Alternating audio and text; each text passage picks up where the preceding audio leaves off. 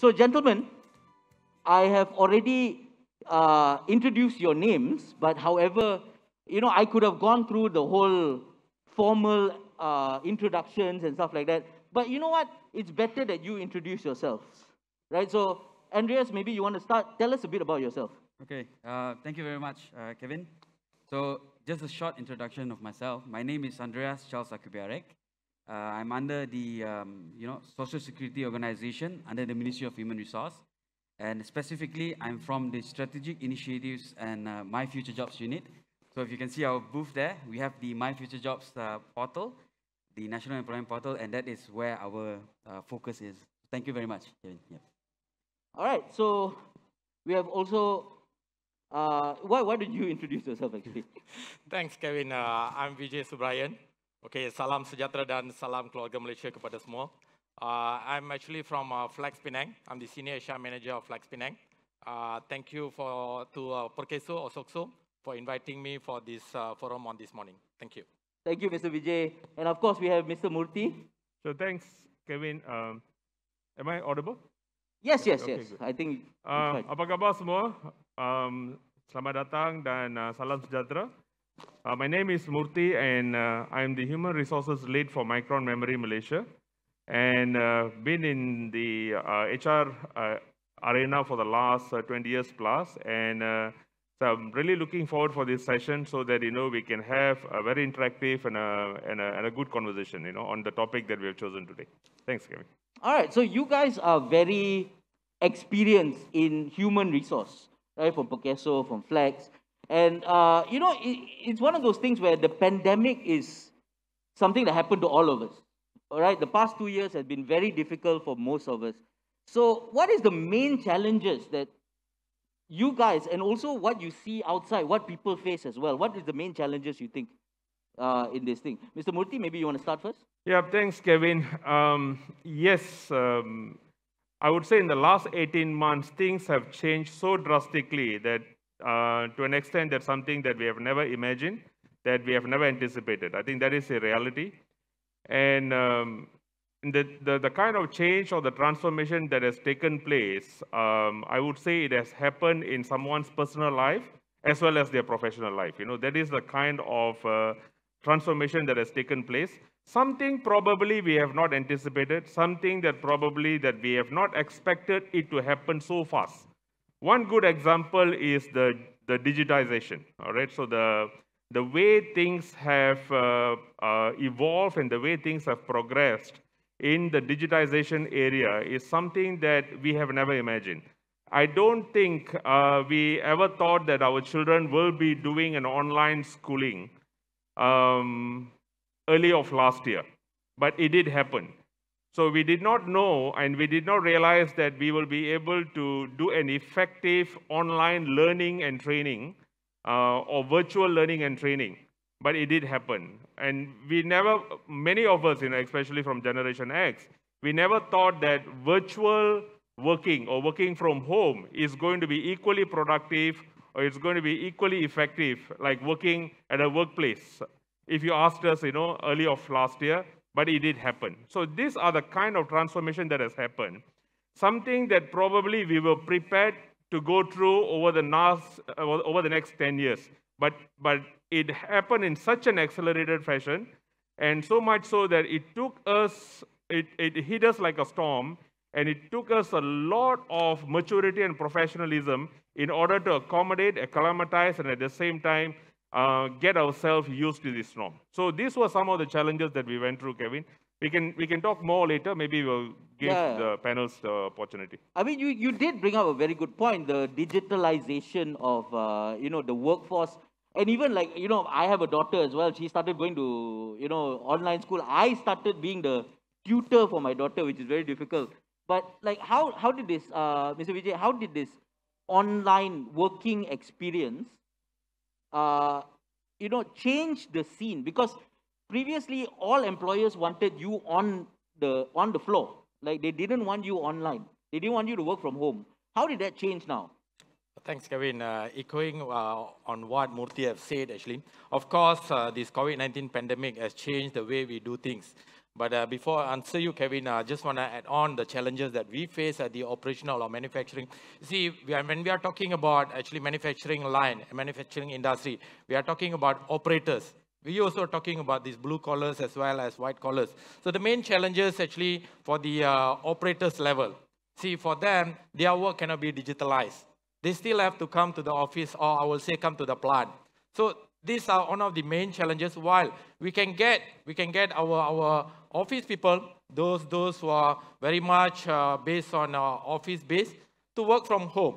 So actually, Kevin, to answer your question about how well we are equipped and how we manage to accommodate, I would say this is something, a new thing, as what Moorthy says, it's a transformation. But that's something that we get used to it. But of course, it needs the commitment, a high discipline from the workforce.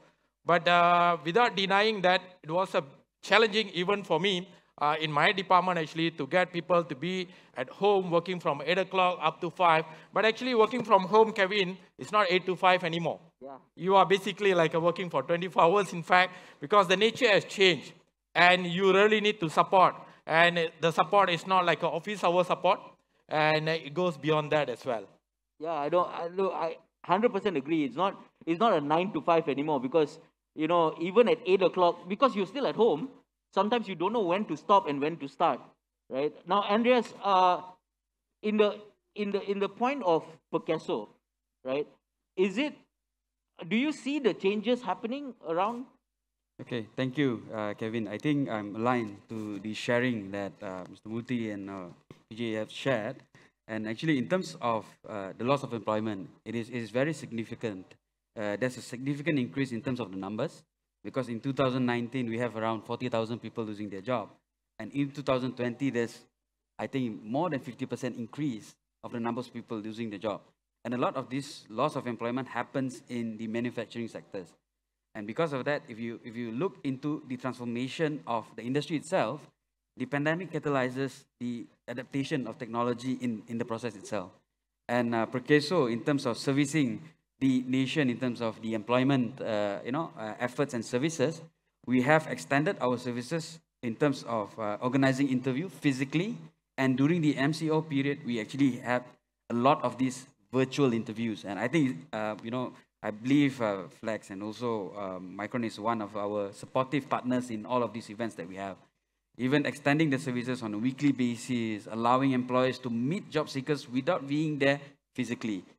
So that are some of the transformation that we had in terms of our services. And to assist those job seekers in terms of their challenges, I believe that training is always an important part of them.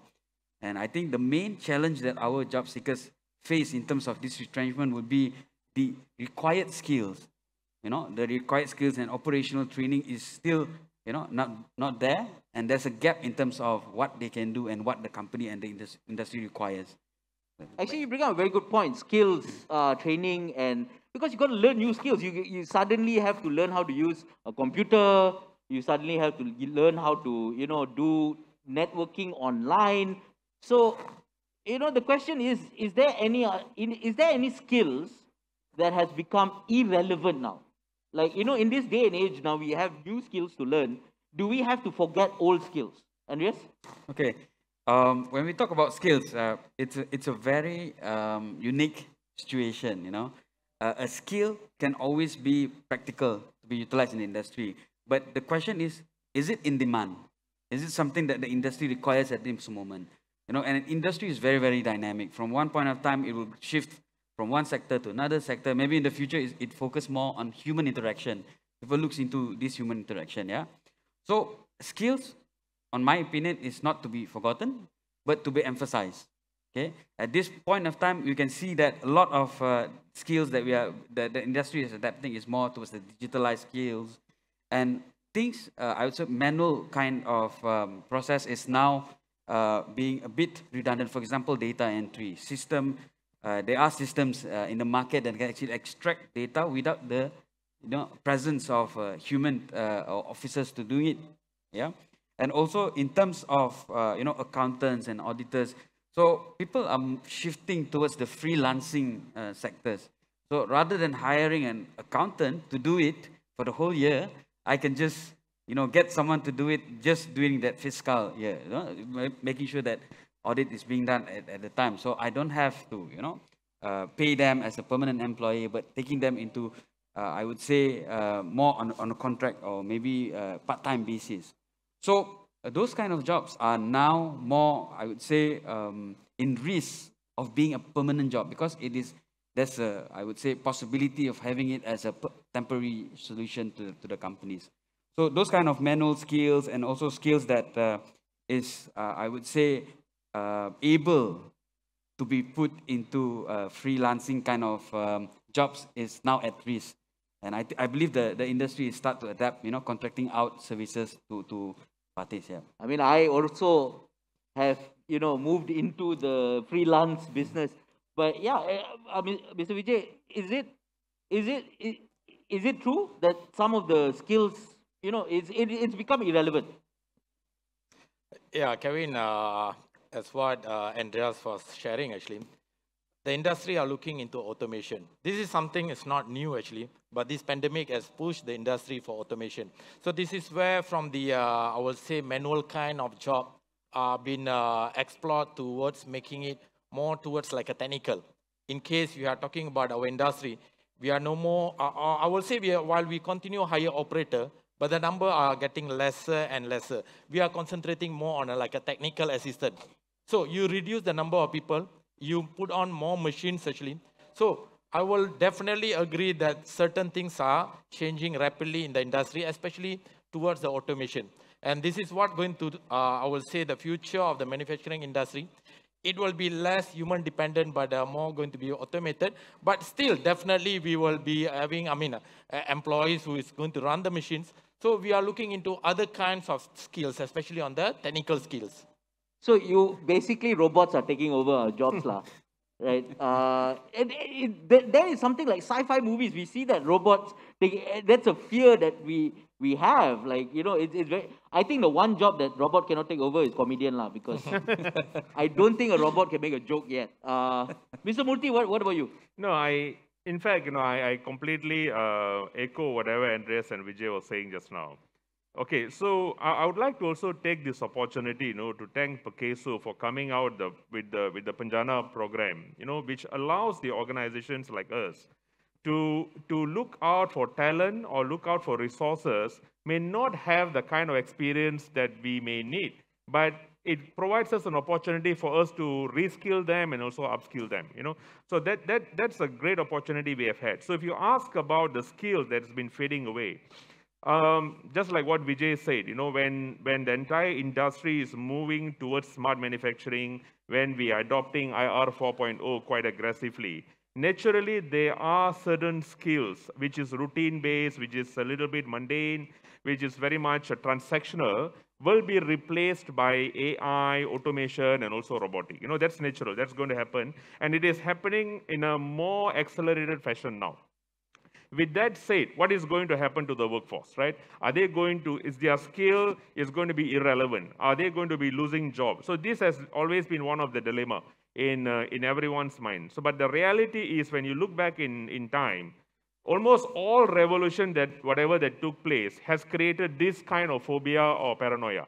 But in reality, it was not true. More jobs were created. More jobs were created, from every industry. And even with the digitization era that we are talking about now, trust me, there will be more job created, but more job where we will be able to use the human brain. We can use our human power in terms of creativity, innovation, creative problem solving, so on and so forth. So in other words, the ability of our workforce is going to be elevated. So we have to start looking at it in a very optimistic fashion. Okay, it's going to be elevated. And the most important thing here is that we need to understand that it is coming and it's coming our way and it's coming very fast. And we need to adopt ourselves. We need to be ready in order to embrace it, adopt it, and at the same time bounce back in a very flexible fashion. So that is what we got to be prepared about. To answer another, just to give you my observation, when we're going through this in the last 1.5 years, probably one job, I may not have a complete comprehension about what's happening in the market, but one job where I see a lot of people have signed up for the reskilling opportunity that we have created are the people from the sales force, in the market. People who are in the customer service, people who are in the sales, people in the hospitality industry. For whatever reason, their experience or their expertise is less needed in the market, so therefore they're looking for another opportunity. So this is where we have leveraged quite extensively the opportunity given by SOCSO or Perkeso by using the Panjana scheme to hire them, reskill them, and bring them into the industry. So this is what really happening in the market. I mean, fair enough. I mean, that is one thing that we have to move forward with. I mean, yeah, but I mean, what are the new skills that you're looking for now? Like, there's a lot of job seekers here. There's a lot of people who are looking for jobs, but they don't know what skill to hone at this point. Because, yeah, okay, yeah, some people who know computers, yes, that's something. But what about people who work with their hands? What about, people who do manual labor and stuff like that? And these skills are very important, but now maybe not so much. What are the new skills? Mr. Vijay, why don't you start? Yeah, Kevin, for example, we are talking about automation, we are talking about Industry 4.0. In order to make sure that I'm still relevant for my company, so I want to just give an example. As a person in HR industry. So if robot going to take over, what's going to happen to me? So how am I going to make sure that I'm still relevant? So what kind of skill that I need to look into it? For example, I will say companies are looking for a person beyond what you are doing currently. For example, as a HR, of course, we are doing a lot of things. But what we can add on actually, how we can add on value to the organization by looking into like how we can bring technology into HR. See, people will be thinking HR job are very much operational, or transactional, or very manual kind of things, or maybe seated on this forum and sharing our ideas. It's actually beyond that, in fact. So this is where I will say the skills like how technology can help HR do things better. So this is where the HR leaders need to look into it. So we are talking about mass crowd actually for a fresh graduate. You see, I may touch on the soft skill. What kind of soft skill needed actually at this moment, whether it's going to be a job seeker or existing employee. For example, during the current pandemic, there are a lot of challenges if you ask me. So one of the things, maybe previously we were just concentrate on a day-to-day job, but today you need to communicate a lot actually. So why not we enhance our communication skills, which will be very much needed in this kind of era where we will need to communicate a lot. So by enhancing your communication skills, I believe they can add on more values in their job. Besides that, the resilience, and I will say discipline. You see, for example, without putting down anyone, I can tell you in this current era, I've conducted a lot of interviews. With all my respect to the fresh graduate. So one of the things that I realized actually on the discipline, I even have a problem where people are not attending the interview and not telling us actually they are not attending the interview. And we have even people who do not follow up as well. So these are the soft skills that I will say at this era that company are looking forward in the workforce actually, whether they are going to be a potential employees or even the existing employee as well. So another thing actually, if you ask me, is about the continuous learning. So people must be ready to learn and adapt actually. For example, in Flags, we launched this new strategy, business strategy called Ways of Working, where it includes of respect and value others, learn and adapt, share and collaborate openly, and also honor the commitment. If you look at these 4 pillars actually, it says that it's no more a normal kind of organization anymore. While all these things may sound normal, something that we hear all the while, but this is the way moving forward. So we come out with this wow kind of strategy where all these skills are needed. In fact, I'm one of the site champions who is promoting these cultural things or new business strategy at Flags. Now, Kevin, if I could add a little bit. So I totally agree with what Vijay have just said. So, especially, when we see a lot of youngsters here and a lot of fresh graduates, to answer your question a while ago, so what is that particular skill set that we should be looking at? Is there any particular competency or acumen that we need to really build ourselves towards? So the answer is very simple. There are many. So we can't list down all of them here. And this information is widely available. So this is where you are going to distinguish yourself when you meet your potential employer.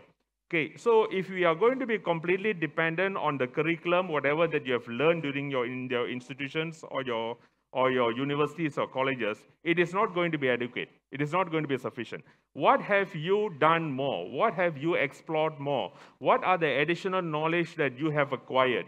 Based on your own initiative, based on the assessment, and also the observations that you have done in the marketplace. It's going to create that differentiation when you meet your potential employer. Because we as an employer, we know for a fact, the skill set that you're bringing now today may not be relevant next year, may not be relevant the year after. So what we are going to look at now is your characteristics, the attitude, and the hunger that they have, okay, in order for them to grow and progress in their life. So that is what we look for. And when they come with these attributes and the characteristics, not only by communicating and articulating it well, but also by demonstrating that they have done some work in that area for them to acquire some additional knowledge, it's going to be convincing us that, this is the individual that I'm going to invest in. Okay, so this is probably, what the future generation should be looking at. I mean, you are a HR expert. I mean, you've been in the HR for 20 years now. So, like, I can understand that, I mean, because everyone is at equal level. You want to find a person who is slightly above, who stands out among all. Like, is it easy to find that person though? Oh, yes, yes. You see, I mean, I think we will probably briefly touching about this. One thing I like about the young generation nowadays is that, I mean, if I were to distinguish the way how I used to work coming from Generation X, when I was asked to do A, I don't question. I do A, B, C, and D. Okay, but the current generation, you ask them to do A, they will ask you why I need to do A and why I need to do it this way. Why can't I do the other way? And I love it because, they naturally have this curiosity. Naturally, they ask the questions why. So this is where innovation starts. This is where creativity starts. So it has to be harnessed. So to answer your question, what is that we look for is this creativity and also this curiosity. So that is going to set them apart, and which is already naturally available in them. So only thing you need to just harness it. And you don't just ask question, you must also look for the answer. Okay, so probably that is what I would like to share. That the natural tendency of asking question and being curious is already there. It has to be harnessed. It has to be enhanced, and they need to not only asking questions, they must also make an effort in order to look for the answer. Yes, Kevin, don't just ask the question and then I may add on one thing on top of what Moorthy have said actually. I always tell my potential candidate, I do not hire someone for the knowledge alone or the experience alone, because that's a done deal. You cannot come in for an interview without any knowledge or experience.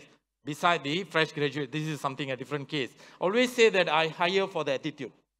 For me, these are a lot of things that is lacking actually in current generation, which I'm seeing on attitude. So I always say I'm okay to hire someone with a zero knowledge, but with a good attitude.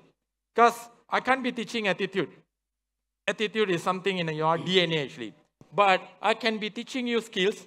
I can teach you a knowledge. In fact, currently I'm hiring for my own department. If anyone interested actually in HR line, with the right attitude, I will go for them. So to answer your question, is it easy? It can be easy, it can be tough actually. Because during interviews, sometimes you can't ascertain certain things, such an attitude. So this is a bit difficult. So if you ask me, my personal advice, okay, that is something that employer currently looking forward. Because for an organization to succeed, a positive attitude, a right mental attitude is very, very essential. Because all this knowledge, all these skills, it's a done deal. If you ask me, by default, it should be there. No, I mean, that's true. I mean, you can read about riding a bike, but until you have the attitude to want to ride the bike, you're never going to go anywhere. Andreas, I'm sorry you've been sidelined for a while, but what, in the sense of Perkeso, what do you think about this? Okay, maybe just to share my first response, which is in terms of the skills. Since 2019, we have collected more than 2.7 million vacancies throughout the nation.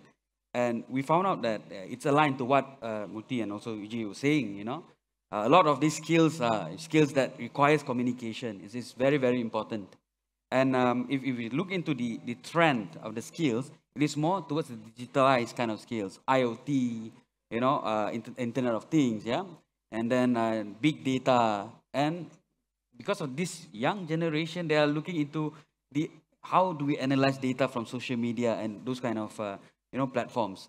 So we are looking more towards digitalization, and because of that, our young workforce is actually adaptable to the changes, you know. But I like the point that Vijay and Moorthy were saying.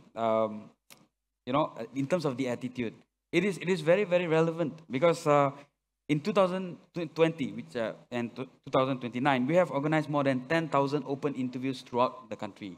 And the main reason for a job seeker to be hired is the attitude, the attitude to learn, the attitude to be trained. That's very, very important. Job seekers, whenever they attend our interview, we'll have employability programs, and that's the main idea that we will share to them, is to be open to the opportunities and open to the training programs that is available. Because I believe in the industry, there's no company that would expect a job seekers to go into the company knowing to do every single thing. There will be training provided for the job seekers. So you have to be open. It's about the attitude, So I believe that it's aligned to what we understand. The attitude is very important. And again, I like to emphasize what Vijay was saying, you hire for attitude, you train for skills. I think that perfectly sums up, what is the hiring process and interview process is about. Yeah. I mean, you bring me to this a very interesting point. We've been talking about what employers want from employees, what we are looking for, what they need to do. But what about the employers? I mean, Mr. Moorthy, what are the employers doing to increase the skills of the current workers or even the new workers that you're getting? No, it is basically the bread and butter of every organization. In order to provide the relevant training, knowledge, as well as the development opportunity for every individuals that we bring into the organization. Because the success of every individual is going to be reflected in the success of the organization. So any organization in the current era, if they are overlooking the training and the development part, or they are overlooking the need for reskilling and upskilling, will be completely will be out of the game. All right. So this is the necessity, because we all talk about the VUCA world now, right? So in this VUCA world, the change is happening so fast and so frequently.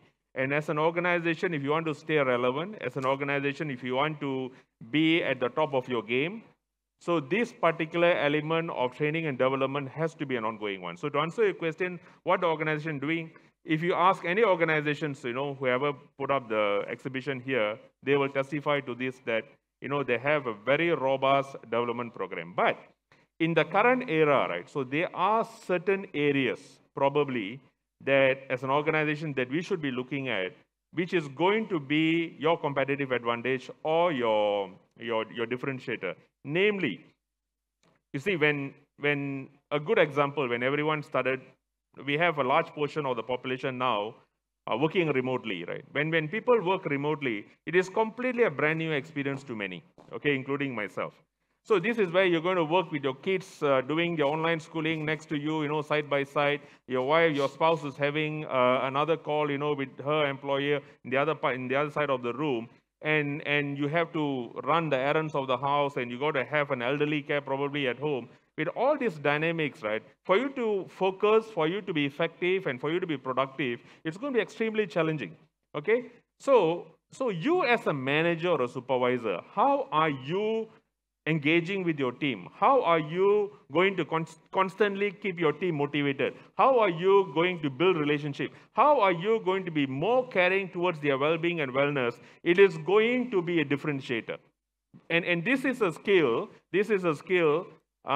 which we have spoken about for a very long time, but there has not been too much of emphasis, because we as a manager or supervisor, we have always been trained in order to lead the organization towards peak performance.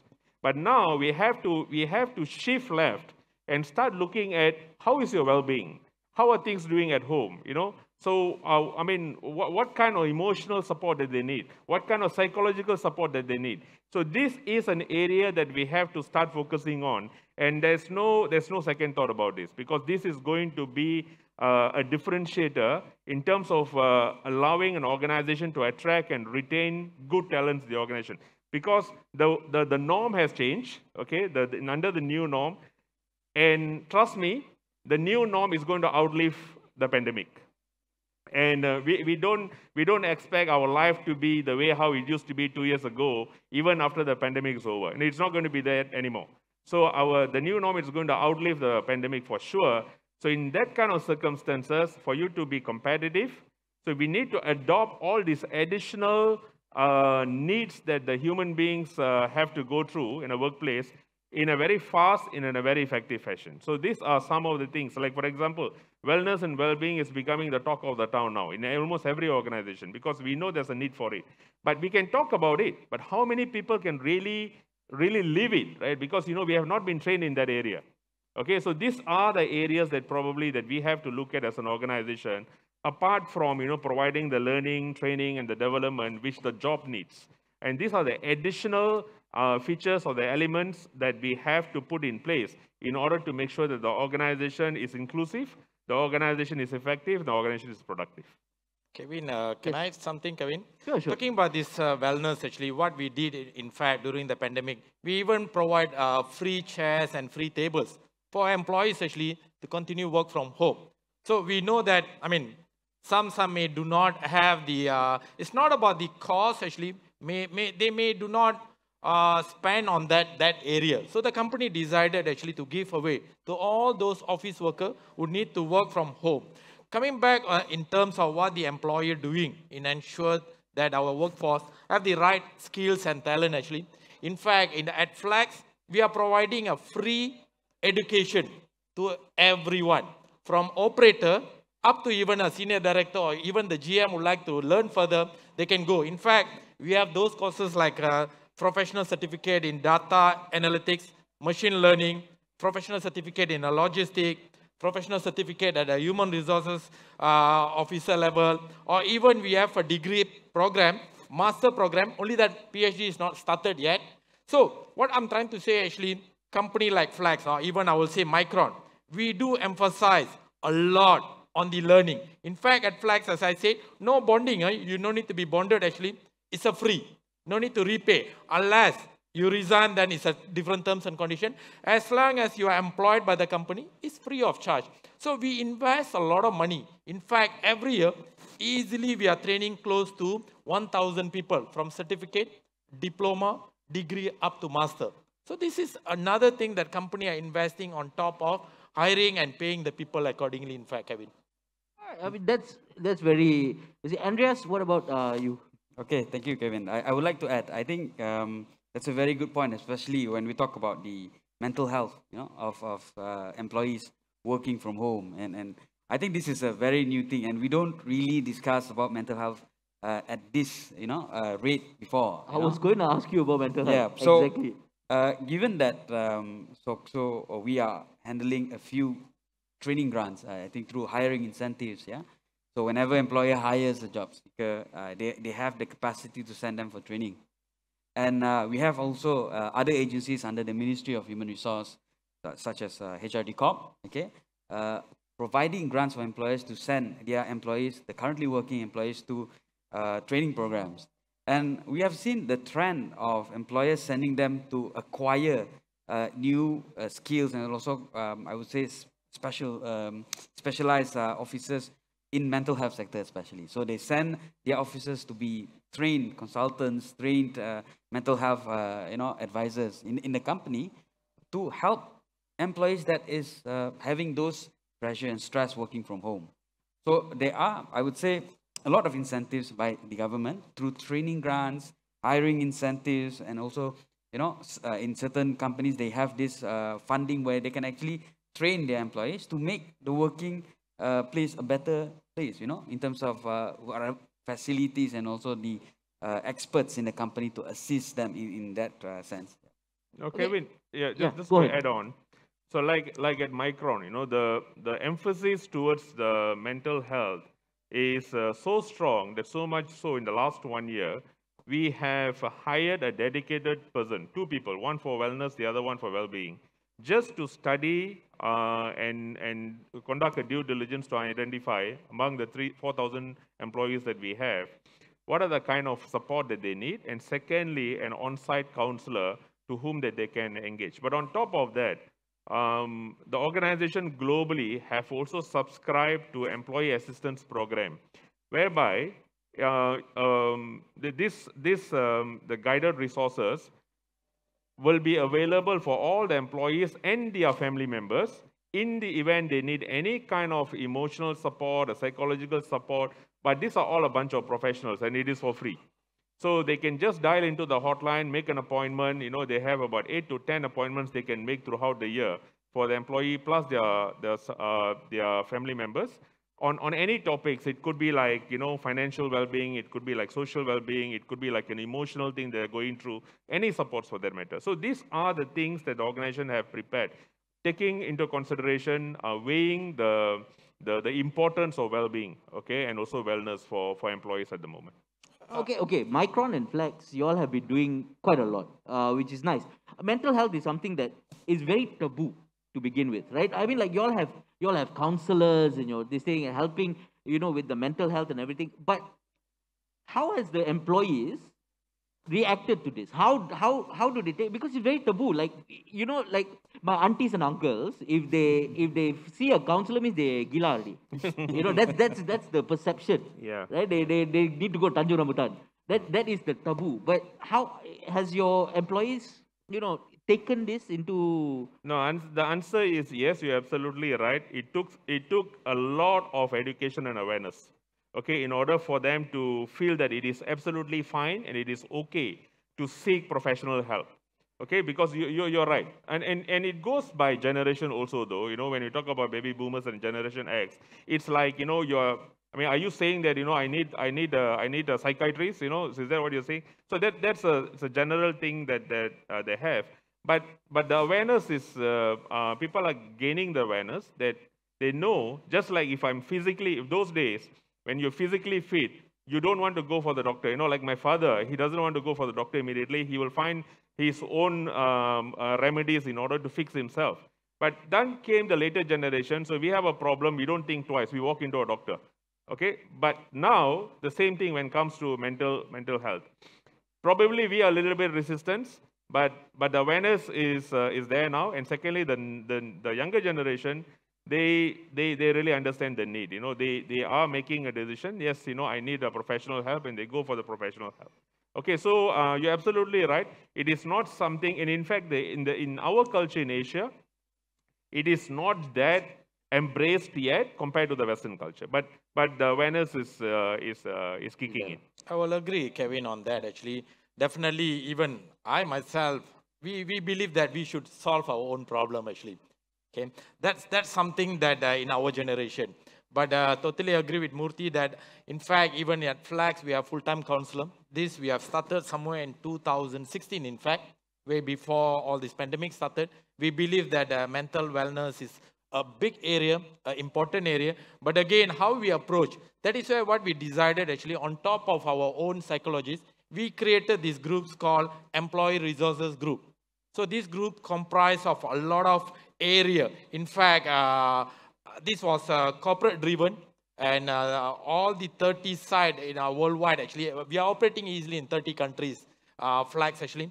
And we created a lot of employee resources group. So the employee can choose actually to which group they want to join. For example, we have ERG group under person with disabilities. We have ERG group under women in Flex, women in tech. We have even ERG group for sustainability activities, learning and development. So what we are creating actually for the employee, a platform for them to join a group and get socialized themselves, get involved in more engagement activity. For example, under the PWD ERG group, that doesn't restricted to those person with disabilities only, but also for everyone to contribute. In fact, at Flex, currently we have 150 PWD employees. We are one of the largest employer in Malaysia. And in fact, we are continue hiring more PWDs. So this is another platform, Kevin, I would like to share, where employee can go beyond. So what I'm trying to say, Flex are creating an opportunity for them to join this kind of group so that you can take away the resistance and the shyness away from them. Kevin, I would like to add a little bit on some of the sharing from the other panels. When we talk about mental health at this moment, I believe the normalization of mental health is there here in this generation. Just a simple example, a student in university saying that I have a lot of assignment, I'm depressed. So people start to normalize. So it's no longer a very, I would say, hard kind of taboo. Yeah, and also coming from SOCSO as the social security organization, handling people losing their jobs, and also people who is involved in accidents, and also having a lot of issues that makes them a PWD. We have to understand that when we talk about mental illness or mental health, you know, it's a spectrum. You know, a person can have depression, but it depends how severe it is. You know, we have to start embracing that there is a spectrum in terms of that mental illness. Everybody has that depression or maybe, you know, anxiety, but to what level? We have to accept them and tell themselves that I can still operate in the society with the right coordination and facilitation, like what, you know, Micron and also Flex is doing. So I think that's something we have to start adapting and move towards. Yeah.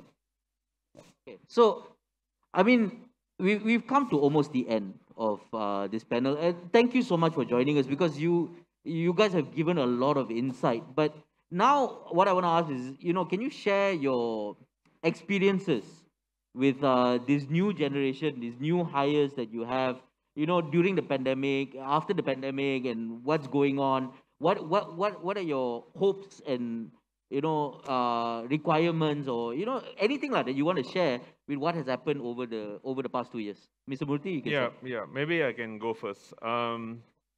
Honestly, like at Micron, so we have made a decision that, you know, so we have a reason for making this decision.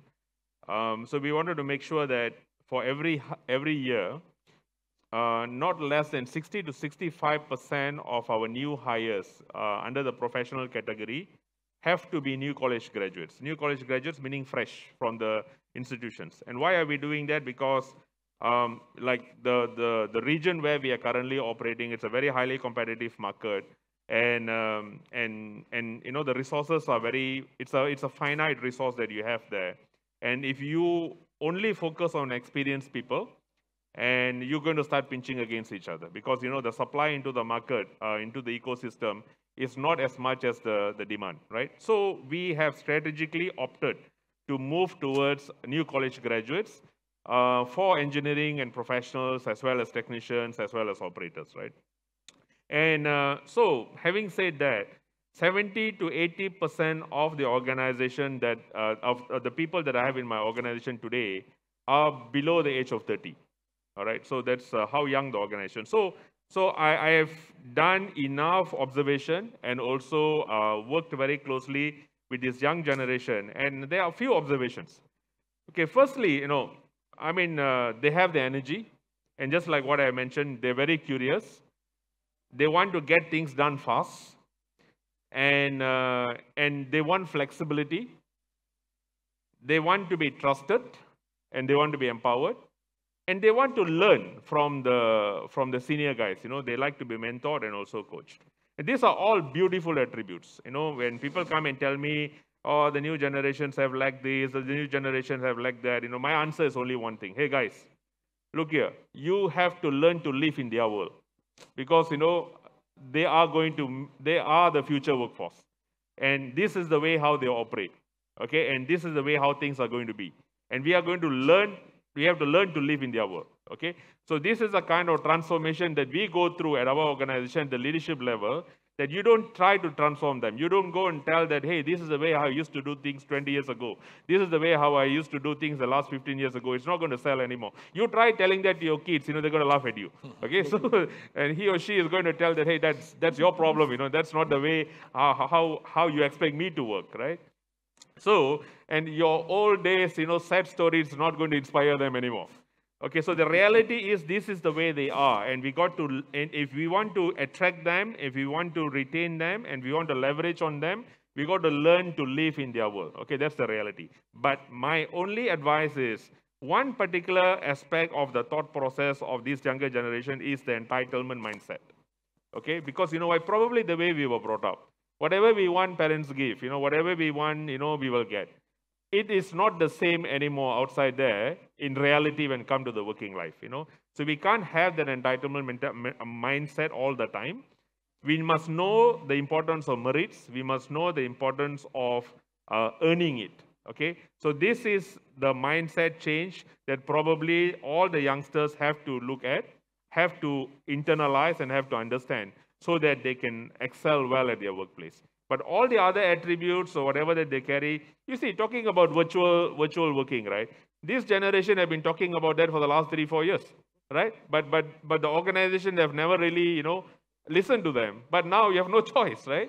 So that's the reality. So talking about adaptation to this new norm, they're going to do extremely well in this new norm if only they've been guided and coached. And we know we have to approach them not in the eyes of transforming them to work like us, but us trying to get into their head and make them work the way how they want to work, so that they can be productive and effective. Right. So like basically, we have to learn how to use TikTok lah. Yeah. Mr. Vijay? Yeah, while fully echo with what Moorthy have said, but I think I will have few advice actually for a fresh graduate, especially on the time management actually. If you are at the college or university, if you miss one class actually, you can always go for another class or go for tutor. But it's not same once you join the workforce. Okay, for me, I'm almost all the company, while we are promoting flexibility, one thing that you can be sure that all the organization allows certain degree of flexibility. That's how the organization works. In fact, if we are talking about pandemic time, there are a lot of flexibility being given. But time management is something very, very important. Why? We need to get things done within the time frame given. Another thing I will say on the critical thinking. This is something that maybe the university and colleges can look into it. How to create a fresh graduate with a critical thinking. Because this is another skill that very much needed in our organization nowadays. Another one, I will say definitely communication or public speaking. You see, it's about not only about work. How you present yourself actually. How you present your case point. How you present to the management. How things can be done better. On top of that, I will say the fresh graduate also know how to carry out research. This is something maybe you have done it in your university days, but this is something again you need to do. I will say you need to continuously get into it, into doing a research or getting very analytical. So another one actually working in a team. Okay, nowadays, unlike those days we get involved in all kind of activities at kampong level. Our generation, okay, our teamwork started while we are kids actually. Okay, we get together with our neighbors. Okay, we get together with our friends. We go and do many, many things. Today, people only playing Mobile Legend. Okay, that's something very, very common. So we don't see the teamwork there actually. So this is another area. See, when we are talking about organization will never exist without a team. While all the leaders will lead us through the excellency of the organization, but again, the teamwork will be another top area. Right. Andreas, what about you? Maybe just to add a little bit, I believe Moorthy and also Vijay covered a lot, of the, I would say, attributes that is important in terms of employment. And maybe just to share, in terms of the placement that we had this year, more than 150,000 people were placed, which is between the age of 20 to 29. So it's totally aligned to what we were saying earlier.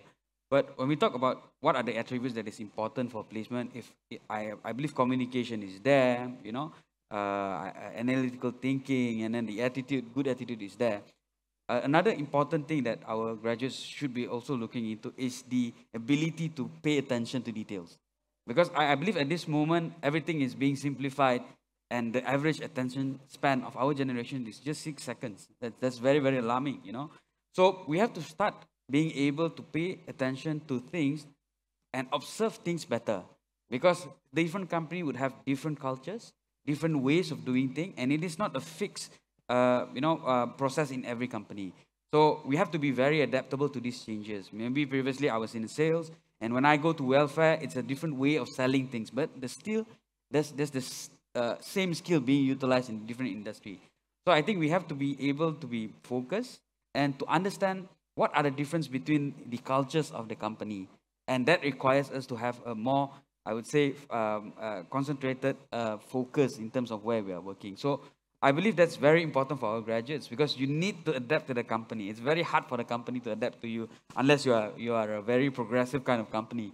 But I believe that the culture is there and it will be there to stay unless there's a transformation, big transformation happening to the company.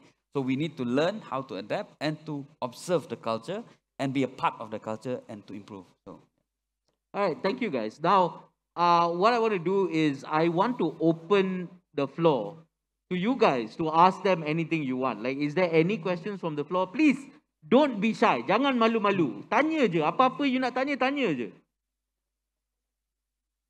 Usually this is the part where nobody wants to ask questions. yeah. Like, everybody's scared. Oh, we do? Okay. Of course. Okay, this is Rick because I'm part of Perkeso. Yes, of course. Mr. Paul Kang, please ask your question. Yeah, and Andy, you can jump in as well. But for Vijay and Moorthy, thank you. You all have really done a lot, and I'm glad you all got whatever awards you received, well deserved. But I have a specific question in relation to a conversation I had on Monday with a training provider that provides online training programs. A government agency signed up, language agency, for a series of programs they wanted in English. So they selected their employees and it was all online. And they found that there was only 20% participation. And when they followed up, the guy said, we are not interested in learning English. And they were selected because they have a language deficiency in that area. I mean, weak in communication skills, as you mentioned, but specifically the English. So two questions. One is, how important is communication in English for the generations? And since your workforce is largely below 30. And two, if it's important, why would this happen? No, that guys who are selected to attend online training, just 20% of them only participated. The rest just didn't bother and they said, we are not interested. I was shocked. So could I have your perspective, please? Yeah. So yeah, that's interesting. So when we talk about the need for someone to be proficient in English and at the current era, is something that that we don't have to convince anybody. It's the reality, because why? I don't think any organization is going to be confined to the region where they are currently operating. Somehow or other, you're going to be expanding your scope, because that is how we're going to sustain and also grow. So we have to reach out to the region and also globally. Okay, so be it a small company and a local-based company, or even if it is a multinational. So the workforce that we bring into the organization that naturally have to have this acumen or the ability for them to communicate in local language as well as in English. That's the reality. So coming to the question, why knowing this, why you still have people who have less inclination in order to sign up for this language? This goes back to my earlier point, the adaptability, the awareness, and also the adaptability. Because when we spoke a lot about skills, right? What are the new skills that we are talking about? And how advanced the employees have to be in terms of acquiring these new skills, how sensitive they got to be in terms of understanding what are the new skills that is available in the market for them to stay relevant. But one particular skill or the ability is about communication. When we talk about communication, it's not only about articulating it, it's not about presenting yourself, it's not only about connecting and conveying the message. Yes, it is all correct, but in the language that your audience should be able to understand, right? So if you're talking about local audience all the time, yes, understanding and be proficient with the local language is absolutely good. But if your audience are going to be beyond this region, the audience are going to be from the regional perspective and global perspective, and for you to really step up in terms of your career and also in terms of your connection within the network, your ability to converse in English is absolutely necessary. So to answer your question, sir, it is an awareness that we have to create, that has to come from the individual, At the same time, the culture that the organization is going to be driving. Okay, in terms of somebody to take up skill, and language is definitely one of them. Yep, thanks. Maybe I would like to add a little bit Sure, on Mr. yeah. Moorthy's explanation. I think it's very important also to be adaptable in terms of language, like what Mr. Moorthy mentioned. And also a very important point for our our graduates and also our people is to have the culture of not being so malu-malu. When we talk about English, there's always this stigma. Whenever somebody speaks in English, they say, "Wow, acha London," I believe. So those kind of things, that kind of mentality should be, removed from our new generations, because we are living in a world where we need to adapt to the changes as fast as we can. And if English is the new, lingua franca, I believe, I believe it is already, then we have to start adapting to it. Then we will start being competitive in the market, and then to be able to compete with other graduates. So I believe the key take is to make sure that this generation, these young graduates, is up to the challenge, and we have to be courageous to the right things. For example, trying a new language. It's okay to fail, but you learn from your failures. So I think just to add a little bit on. No, I think in my personal opinion, that's very personal. It's absolutely fine for you to learn as many languages as possible, right? And now I enroll both my kids in Japanese and Mandarin, okay, in their school, because they like it and they have the ability to pick up the language. If you have the ability and the capability to pick up a language, why not, right? So because the world is getting smaller and smaller. So meaning you're going to be connected to the world, okay, and the technology and whatever platform that is available now, it's connecting the world, and at the same time, it's making it so small. And so therefore, your tendency and the probability of you connecting with somebody who speaks a different language, who's coming from a different culture, it is going to be part of life. Okay, and your ability to adapt to them, and your ability to connect with them, and to see things in a very inclusive fashion, it's going to be the new norm. Whether we like it or not, there is a kind of mindset, and there is a kind of perspective that we should have in order for us to operate in the global platform. I'm just going to open the floor for one more question. Is there any other questions that? Sure. There you go. Hi, good morning, dear panels. Okay, so my quick question. I'm a fresh grad, but then I have some experience doing internship as well. So during my internship, there was one situation where my bosses were, when we had a discussion, my bosses were expecting more from me. But in my opinion, my humble opinion, I felt that I was doing much better than all my other colleagues.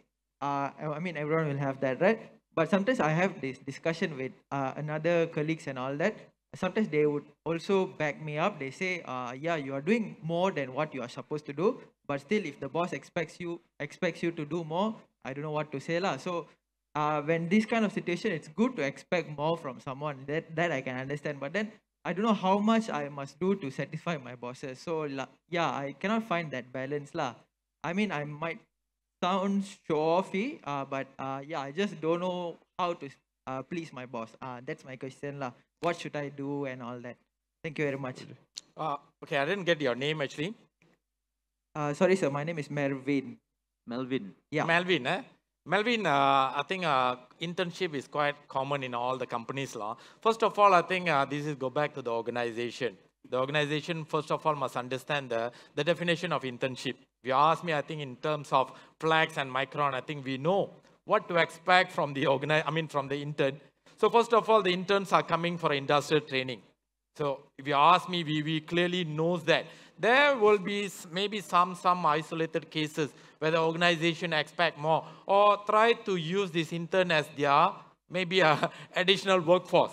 While I do agree that as an intern, after all, we call it an industrial trainee. You see, industrial trainee, you should expose to what you are going to face in future as a confirmed employee, whether within the organization or beyond any other organization. But in terms of expectation, I think this is something to be discussed.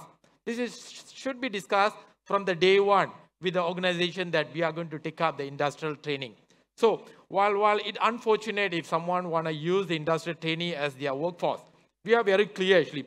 both Micron and Flex, we are subscribed to Responsible Business Organization, RBA actually, Alliance in fact. So we are very clear that internship should be an intern who come for a training purpose to get an industrial training experience. So in terms of just answer your question, how to satisfy the bosses who expect more, I think it's between the expectation and between the reality.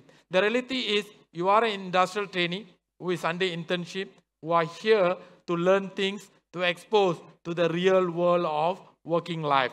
So I think with that, things can be sorted out. Maybe Moorthy have something to say. Yeah, so it's not an answer, but it's just sharing of an experience.